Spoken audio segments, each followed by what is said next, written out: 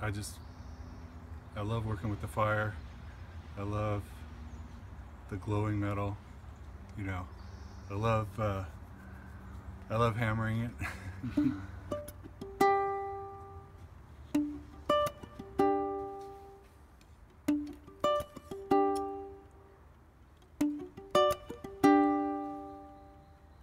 I spent 30 years putting shoes on horses and hammering steel, and you'd think by now I'd be tired of it, but there's something about it that I love.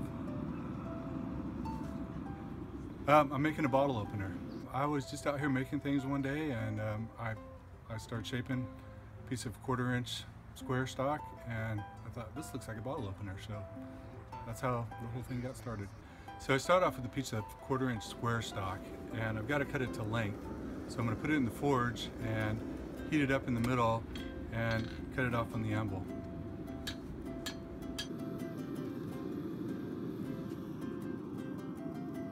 Okay, right here I'm flattening the end. This is going to become the part that hooks under the bottle cap. And then I'm going to roll it over, and I have to get it just right. If it's got too much of a hook in it, it will hook the glass and break a piece of glass off when you open the bottle. If it's not hooked enough, it won't hook the bottle cap well enough to pull the cap off. Now I'm going to put the hook in the end of the bottle opener. What I've got to do is cool down the tip so I don't crush the tip first, and then I'm going to bend it over the anvil. Okay, this is where it gets difficult because I'm trying to shape one area of this piece without destroying the other areas, and when the whole piece of metal is soft, it's really a trick to know where to hit it to not cause more problems than you fixed. Now I'm going to finish the curl and straighten it out a little bit.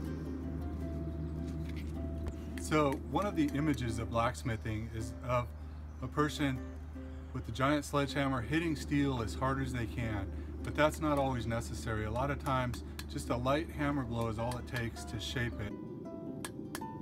Okay, so now I'm going to put the twist in it and give it a little bit of character with a special tool I've made to grab the iron while it's hot.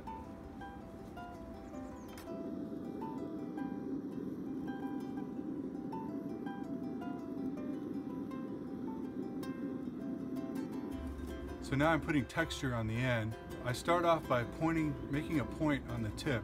If I do that later, I'll distort the tip so much I won't be able to make a nice point on the end. So I'm texturing it just to give it character. I need to narrow it down, to taper it down to a point, but I think it looks better when it's got a bunch of hammer marks all over it and character. Okay, now I'm gonna bring the piece out, bend it over into a U shape, and start the process of wrapping the end around itself.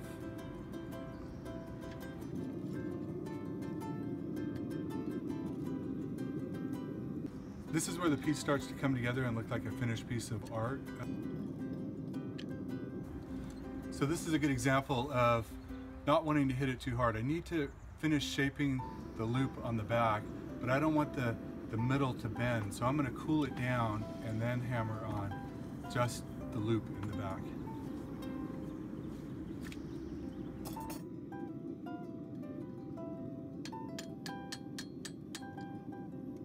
Okay, so now I'm putting the finishing touches. I'm just doing some fine tuning, shaping it, getting it to look exactly the way I want it.